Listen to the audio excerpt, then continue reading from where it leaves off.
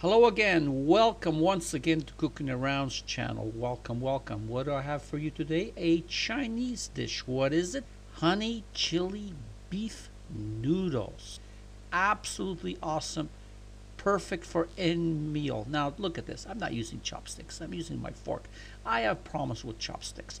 Now let me show you how to put this excellent dish together, and I know you're going to love it, and it's so easy. Why? Because I'm using a slow cooker. Just throw everything in, set it, and forget it. Let's get going here. Now here I'm going to be using the slow cooker, but you can cook this on the pot. Just keep an eye on it when it's on the stove, and keep your controls on your heat and for how long you cook it. Now I'm using about 2 pounds of sirloin steak, but you can use a cheaper cut of meat if you want. Cut it into strips just like this and just drop it in. It's that easy. Now let's add about 1/4 cup of your favorite soya sauce. It can be salted or unsalted. Now let's add 3 to 4 tablespoons of orange juice. Add about 4 chopped cloves of garlic. Now let's add 2 tablespoons of white rice vinegar. And now for our thickening agent, let's add 1 tablespoon of grounded corn flour. Add about 2 tablespoons of honey.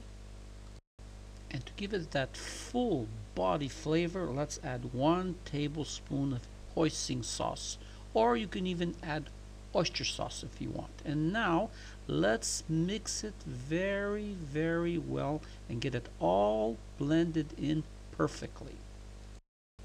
Now let's put it on high for 2 hours. Make sure it's covered, and we're going to cook the meat until it's perfectly tender.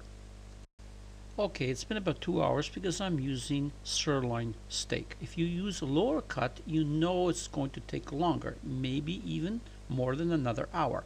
That depends on what you use. So look at this. Absolutely perfect. Are we finished? Not yet.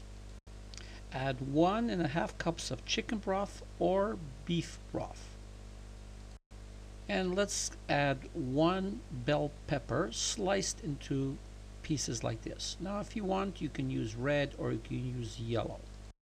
And of course, I'm not going to forget the good stuff. I'm adding 2 teaspoons of hot chili flakes. Go on, make your day.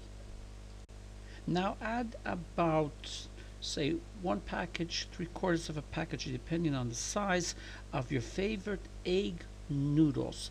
And here you can see they're kind of wrapped around. So what I want you to do is I want you to cover it, and I want you to let this go for, say, about 30 minutes on high.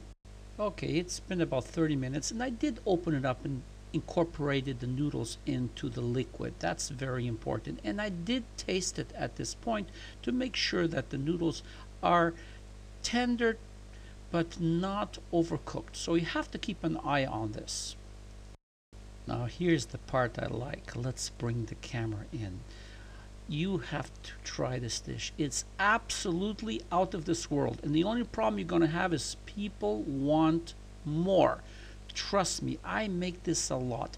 Now to finish it off, let's add some chopped green onions. How much? Well, that depends on you. Put whatever you want. Even put parsley on it if you want at this point. So I hope you're going to try this. I know you're going to enjoy it. And look how easy it is. Just set it and forget it. So once again, we reached the end of the video. I want to say thank you for watching. And once again, it's goodbye from Tony and Cooking Around.